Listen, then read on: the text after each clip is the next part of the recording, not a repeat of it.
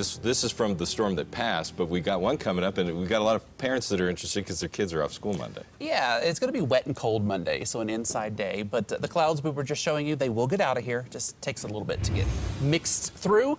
Here we go.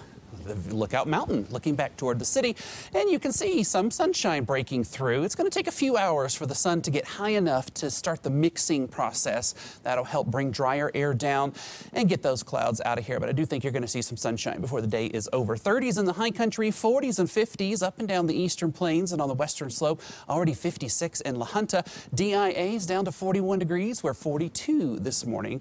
In the high country up there around Aspen, 39. Phil Curry, our weather watcher in East Franktown. He said he saw his first hummingbird of the season yesterday. 48 from Corey in Aurora, and he said it is already starting to warm up there. Here's Futurecast today. So we are starting with some low clouds and in a few areas what appears to be fog in some of the foothills. This will mix out, and I think we're going to have plenty of sunshine today.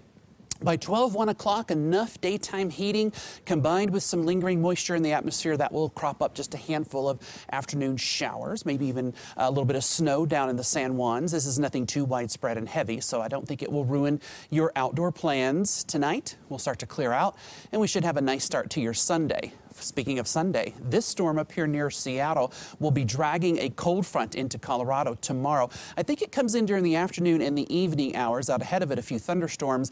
But then Monday, this low comes in from the southwest, supplies a lot of moisture with that cold air.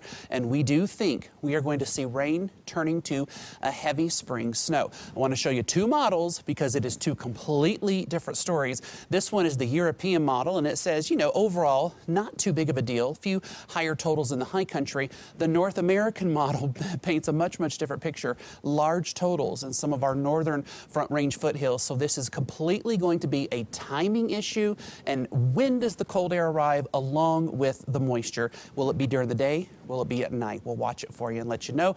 Point is, stay tuned. Tomorrow afternoon, though, we do expect some severe storms potentially on our eastern plains as that cold front starts its approach. 60s and 70s today for most of us. 50s to near 60 up high.